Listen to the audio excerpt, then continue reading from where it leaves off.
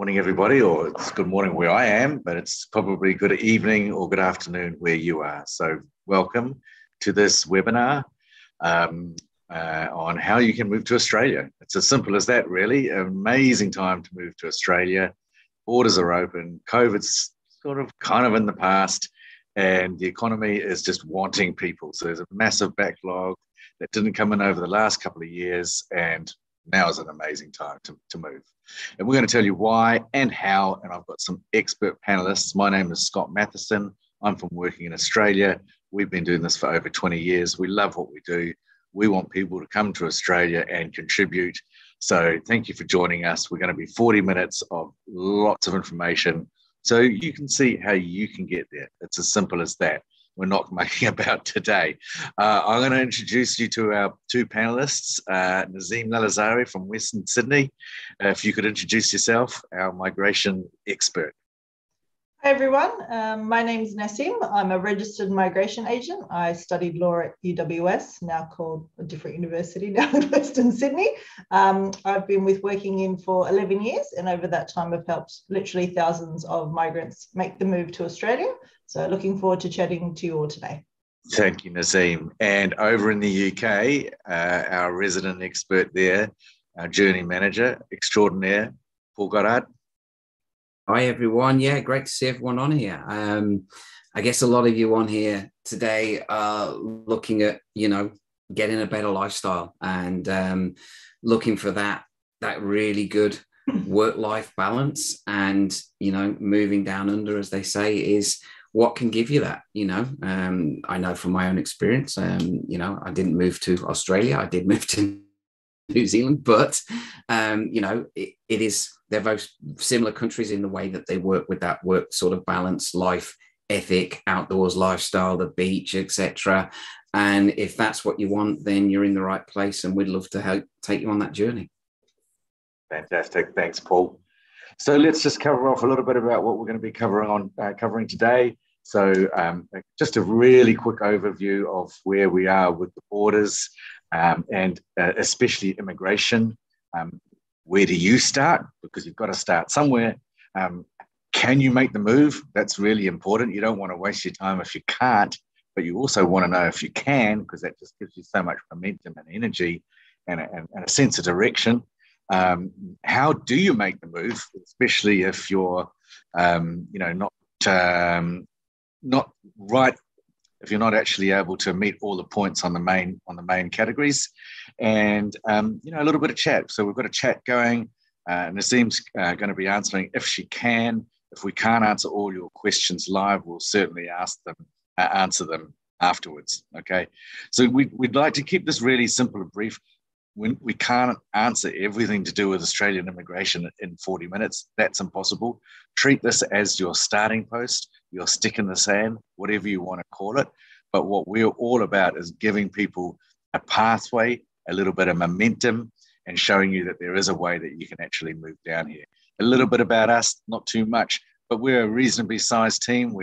These are our Australian people. We're a team of 60 people around the world. We've been doing this for over 20 years. It's what we love doing. And we're really, really only interested in giving you the opportunity to move down. So I'm going to just introduce you to Nazim again, because she's actually a migrant herself, and she comes from the situation where she knows exactly what it's like to be a migrant, everything that's involved with it. Not only has she been in the industry for 1.5 decades, but her whole family has been through this process, and I think that experience is invaluable. Nazim. Yeah, thanks, Scott. So for those of you that might not know, my parents moved to Australia as skilled migrants from the US. So my parents met and married in Chicago, as you do, back in the 70s. So they got married. My father had a master's in computer science, which was a big deal back in the day. And that meant that it was quite easy for my parents to move as skilled migrants to Australia. So that photo, and that's me being held by someone that I call an auntie now, is taken the day that we landed in Sydney. So that photo is taken in Hurstville after, I think it used to be like a 2-day trip to get to Australia. So my parents were quite exhausted. So that's my mum holding the bag on the side and my dad looking all suave in his white coat. So they made the move to Australia, and I basically grew up in Australia, was able to go to school there. My brothers were born there. We went to university, obviously, in Australia as well. And it's given, me and my family all the opportunities that we've been able to have over the last several decades, giving away my age. So, it's my family made that move, and I think it's amazing. And I know that, all of our extended family would always talk about how we seem to have a great lifestyle. There was always pictures of us looking all smiley in warm weather, whereas they were dealing with snow and salted cars. So, I think it's great. And I highly recommend everyone who has been thinking about it to actually start that journey, because, you don't get to experience it if you don't start. Exactly. And look, what's most interesting about this is that Naseem's father moved out in the 70s because it was he had a job and his skill was in demand. And essentially nothing has changed over the last 30 or so or 40 years. Skills are the sort of singular main reason why Australia is trying to attract people.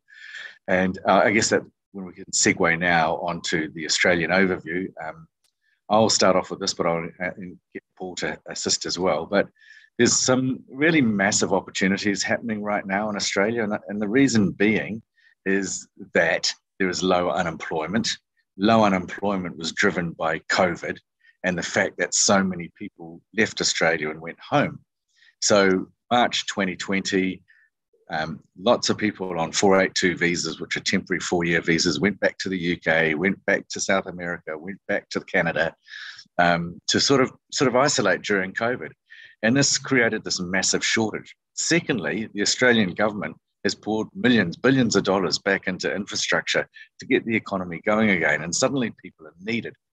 So there is a lot of competition from employers trying to find the right people. So I can see in the chat here, people are saying I'm a construction manager or I'm a psychiatric nurse.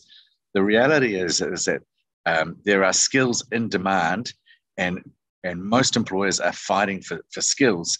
The issue is, how do you get through the process, and how do you actually get through the very challenging Australian immigration system? So there are some barriers to overcome, and maybe I can just pass you over to Paul here to talk a little bit about the barriers that you typically face as somebody who's thinking about migrating. Paul. Yeah, absolutely. I mean, the one of the main things that people look at, I guess, and I'm just going back to my journey. I decided 20 odd years ago that I wanted to move to Australia, and it was mainly because I'd watched Neighbours on TV. And I wanted a swimming pool in the back garden, and it was nice and sunny all the time, and that looked wonderful. And so it was very much lifestyle driven. And then I started researching the immigration process. Now, 20 years ago, you're almost talking pre-internet. It was, I'm getting old, but I was reading books, and I don't know if anyone can remember what books were, but I used to read books about how to move to Australia. And I did a lot of research on it, or I thought I did. And I learned the hard way that applying for a visa isn't as simple as filling out forms and answering questions. Okay, because that's what I did. Even after reading books on doing this and talking to other people who'd moved to Australia, I went, that's me, that's my occupation, that's what I do, this is what I need to apply for. I went and did it, and I got declined. I lost my money, quite a lot of money at the time. And I learned the hard way that it's not as simple as just wanting a job offer, seeing a great lifestyle, and then filling out forms and waiting for a visa to be issued. It's what you don't know that trips you up, because everything in the background with immigration is constantly shifting all the time. It's like a desert that's just shifting sands, as they say. And unless you are completely up to speed with how things work, and the stuff that only the Australian government knows, and the people who are lodging visas like us on a daily basis, if you go into that sort of process without help and support, it's an absolute minefield, and the chances of success are massively diminished by doing it that way, especially in this pandemic world where things have changed even more. And that would be the big piece of advice I would share from my own journey. Yeah. So look, I mean, one of the lines that we have in that overview is how to avoid making costly mistakes. We see it all the time, don't we?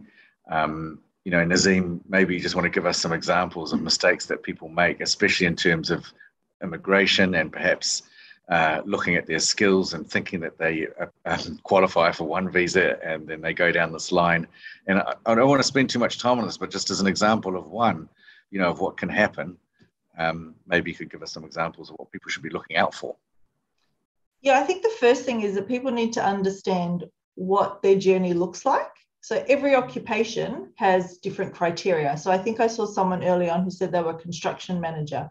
So the terms that we might use in Australia for migration purposes will be different to what they might be based on where you live and work, your experience, your qualifications. So in general, construction project managers in Australia must have a bachelor's degree. It has to be a bachelor's degree and then experience on top. So we had an individual who got really excited, was actually someone in a similar role, had started their own process, had lodged a visa on the basis that they believed they could call themselves a construction project manager, and they didn't actually meet the criteria for the subclass that they had applied for. And so unfortunately I shouldn't be laughing, but unfortunately in that instance, that person's visa was refused and they basically had to go back and restart the process again.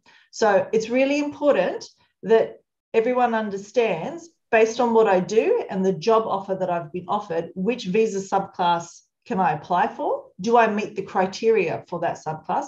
Because a construction project manager will need something for a 189 that's completely different to a 482.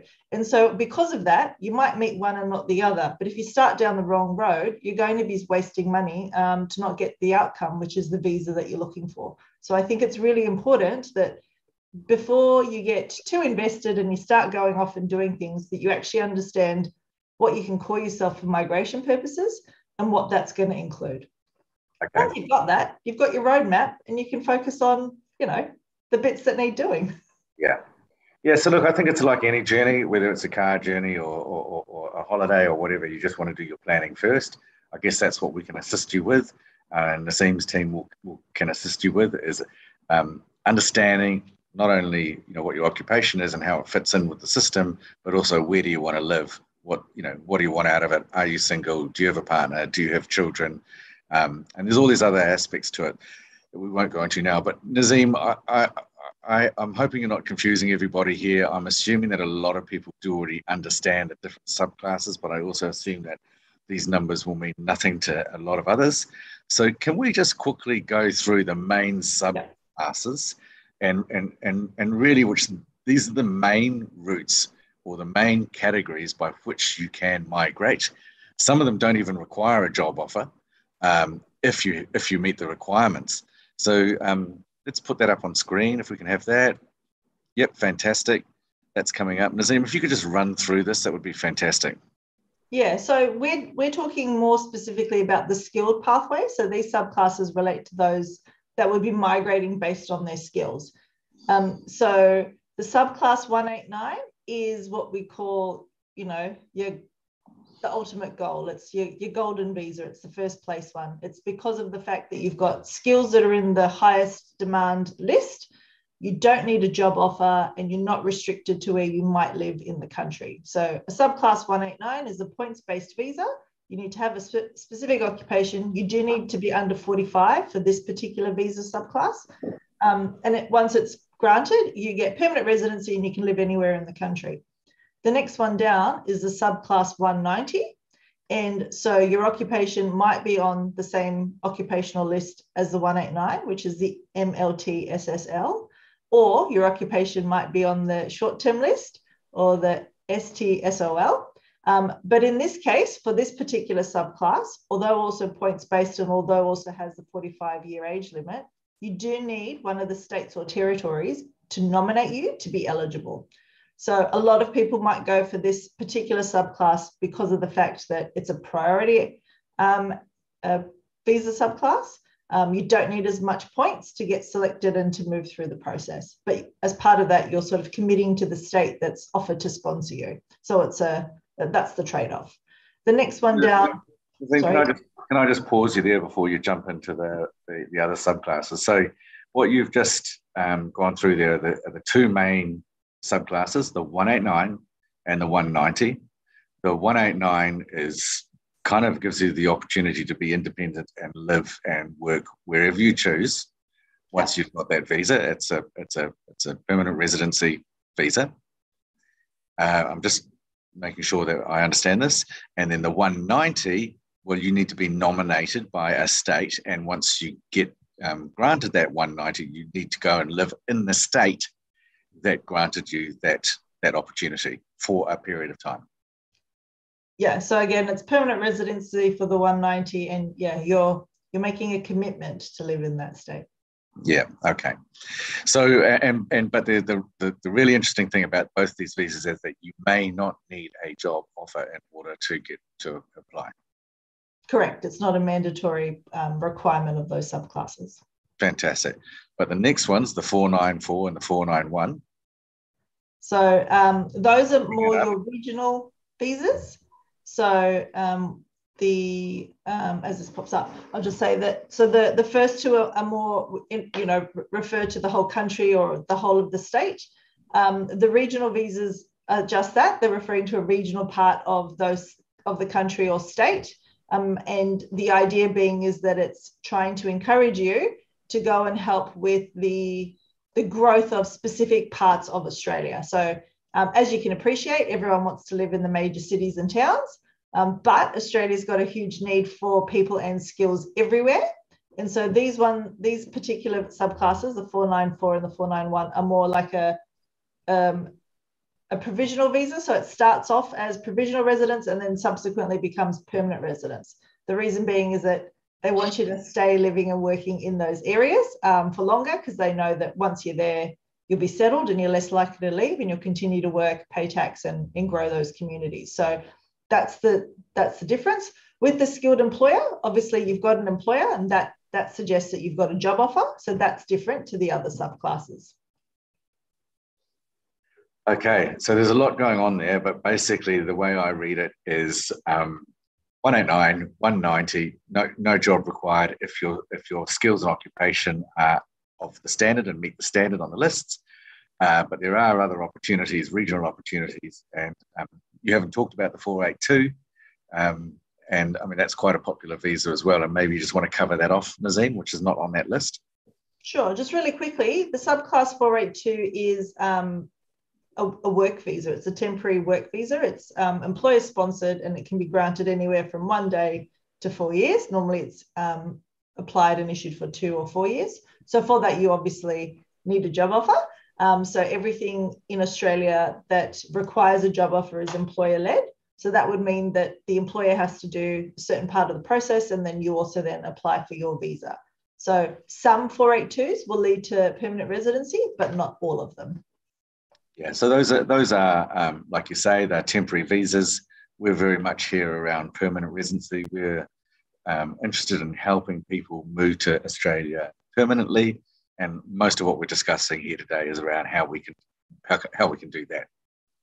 And so, what Nazim was talking about was the Australian job market. We've sort of touched on that before, but unemployment rate is dropping to historic lows. There's massive skill shortages in hospitality, in the mining and construction, engineering, healthcare, and the list goes on. And more employers are looking offshore. So it actually genuinely is an amazing time to start the move. But how do you start the move? Where do you start? We talk about putting a stake in the ground, because Paul, we've had chats with so many people, haven't we, who've spent hours and hours on the internet, not really kind of getting anywhere. And somewhere along the line, you've just got to go, right, enough's enough. I want to move. I need to make the first step and get some traction. Paul, can I leave this up to you, because I think you explain it really well? Yeah, absolutely. I'm just looking at everyone in the chat room now, and You know, they're really good skills and really good things, and you can tell they're just kind of itching and going, so how do I do this? And you know, and if you were all sat in a room with me right now, I'd sort of say, look, gather around and let's explain how this works, because getting started, it doesn't matter, you know, obviously your individual skills and all that are all really important, but getting started isn't getting the visa. Getting started is getting clarification on your route forward. You need a roadmap. You need steps to follow. If you haven't got a clear way forward, what are you going to do?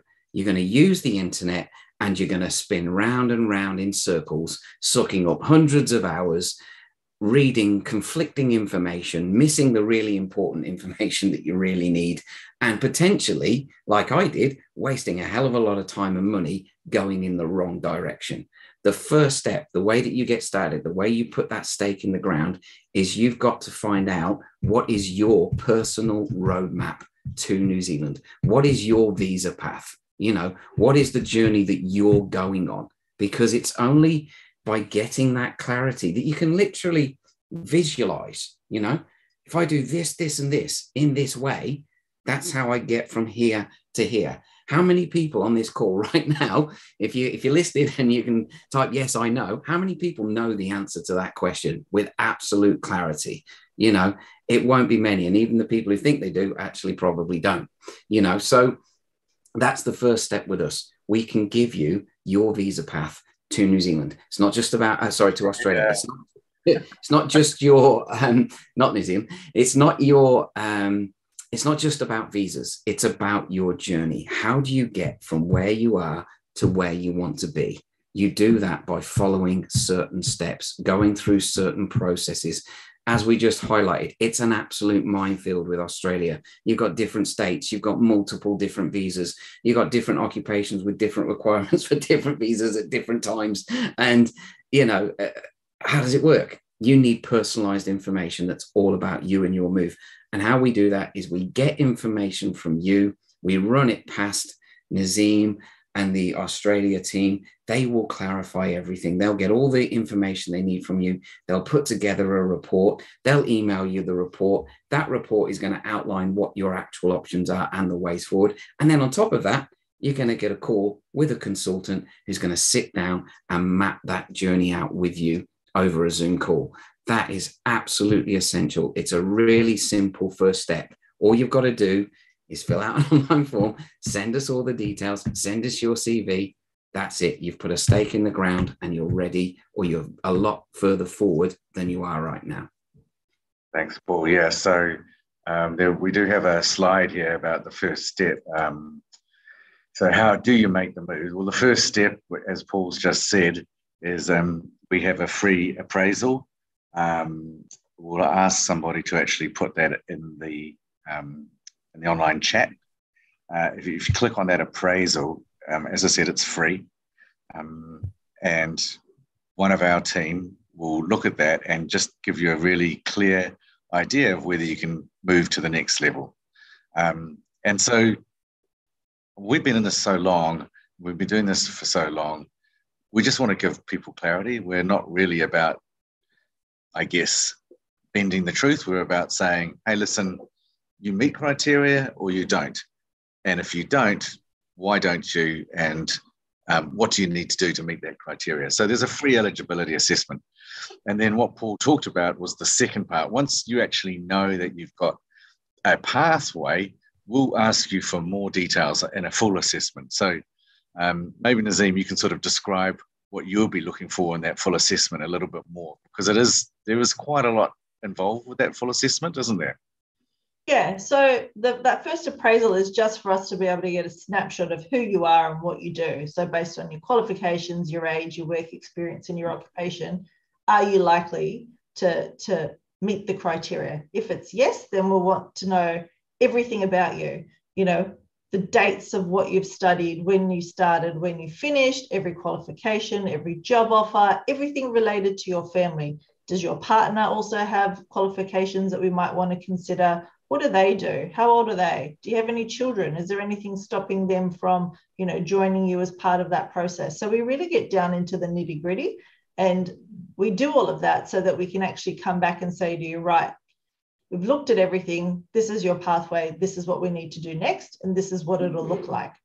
And, you know, I spoke to someone just a couple of weeks ago where they've got one lot of work experience under their belt and they're in the process of completing another qualification in something totally different. And so we said, right, if you stay on the path that you're on, this is what you can do. And these are the things you need to consider. But if we're going to look at this new occupation, we need to start at this point in the future. And these are all the things that will allow you to do. So we gave them basically 2 roadmaps and said, which one do you think you want to do? Go and have a think, talk to your family, you know, because obviously they're going to be involved in that process, and let us know. And so when you have that, then you can actually proceed and go, right, you know, there's no point applying for jobs, for example, related to an occupation that I can't meet for immigration purposes. That would be a waste of, you know, not just your time, but the employer's time.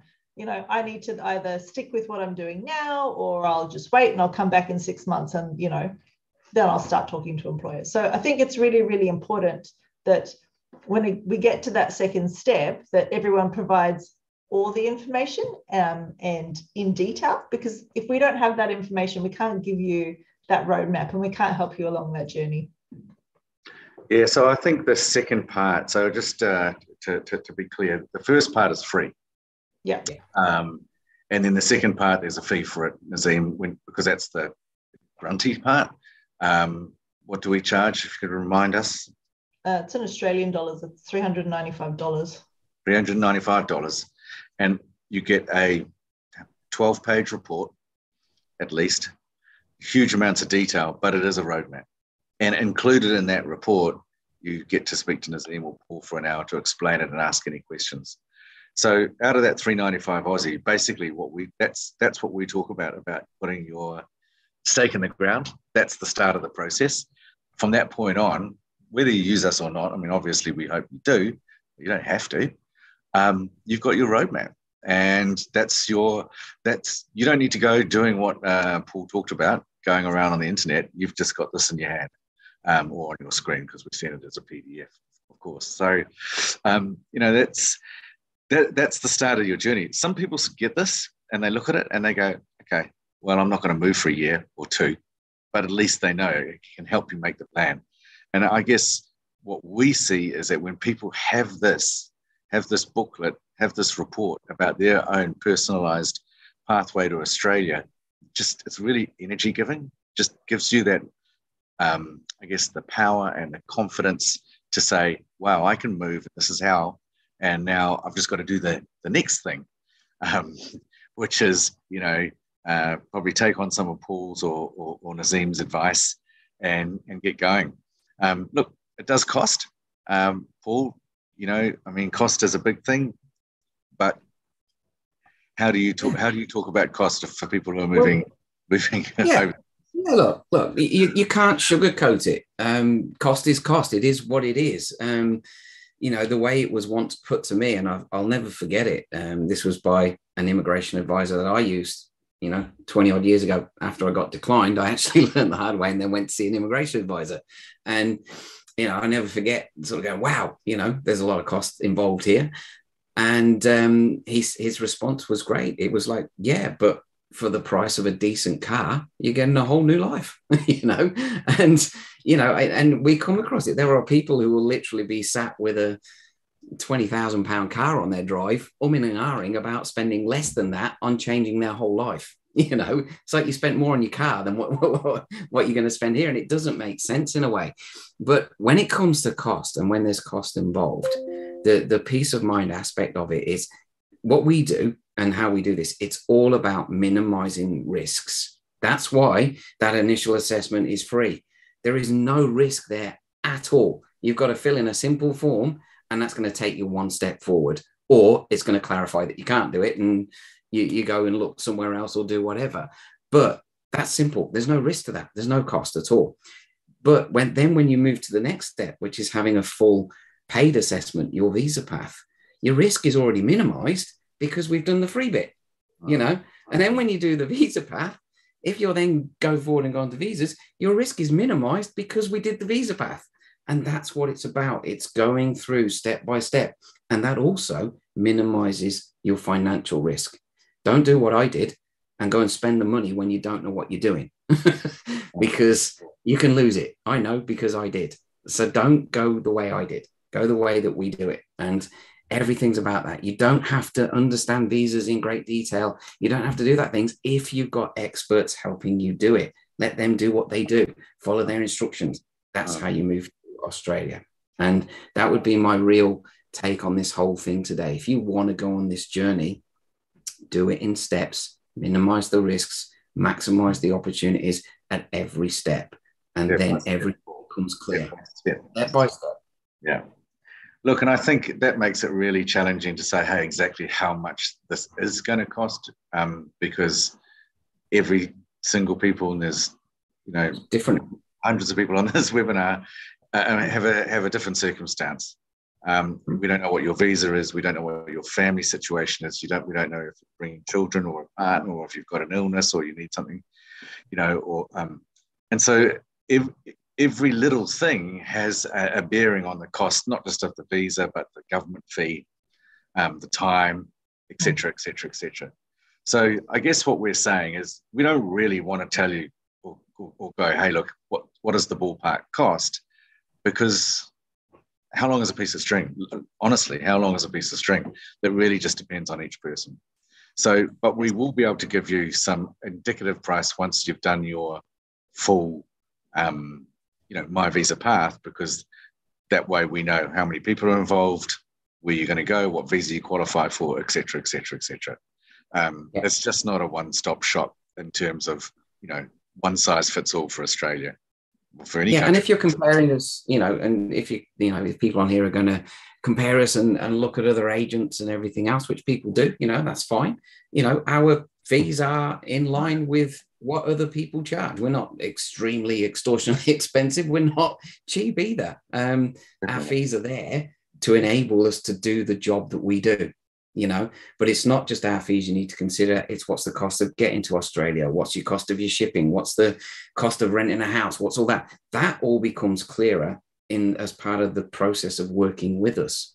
We give shipping, Paul. I think if I can just sort of cut across you there, because we've only got a few minutes to go. But once I think a lot of people think, well, hang on, what's going to happen? I put my stake in the ground. I'm working on my visa, but then how do I get to Australia?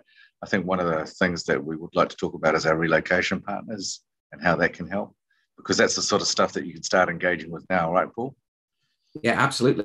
We've got relocation partners who can assist with everything from flights to shipping to banking to money transfers to everything else. And, getting that information at the early parts of your journey. This is what we call preparing for the move. This isn't stuff you should be thinking out at the end. This is the stuff you need to know before you even commit, and so we've got partners around all of that. This is everything to do from employment support to visa support to relocation to support to general advice and support.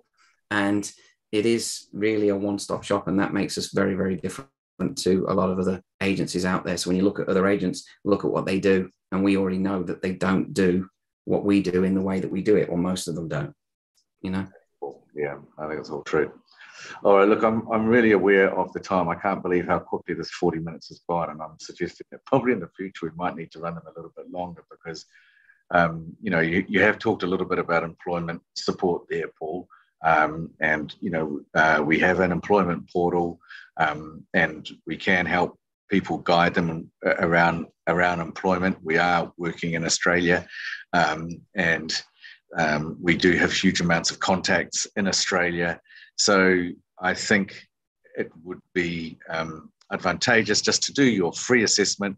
We can at least give you some guidance, and from there, no harm and no risk, as you say. Nazim, do you have anything to add to all that? I'm sure you're probably going to say the same thing. I was going to be a bit cheeky and say, if anyone out there is a diesel fitter or hydraulics fitter, please make sure you complete that appraisal, because we have an employer looking for your skills at the moment as well. But really that first step, if everyone, is actually interested in wanting to move to Australia and knowing if it's for them, the first step is that free online appraisal.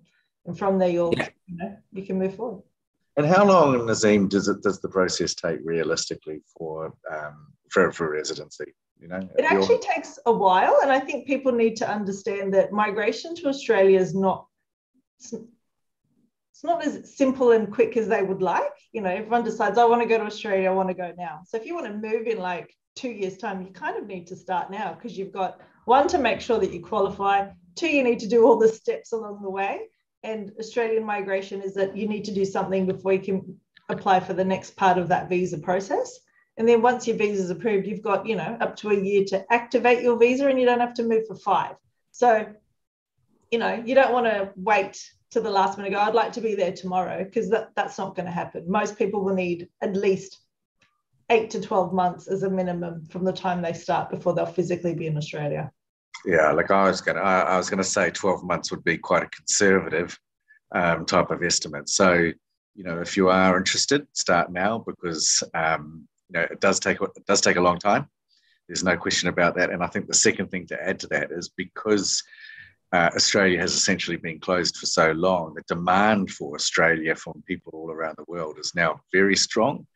And a lot of people are making applications. A lot of people are wanting to move down there, which will just put a huge amount of strain on the immigration processing system. So you don't want to be at the back of that queue. You want to be near the front, because we know that once these sort of government departments get full, then the time spans can really actually start to draw out. And yeah, so getting in there and starting early is the key to being in Australia down under in 2023. So look, it's 40 minutes is up. I really, as I said before, I can't really believe that so fast. I wish we could answer everybody's questions. Thank you so much for joining us. Really hope to see you down under. Fill in the free appraisal, and let's get communicating and see how you go. All right. So thanks again, and we'll see you next time. Bye-bye. Bye.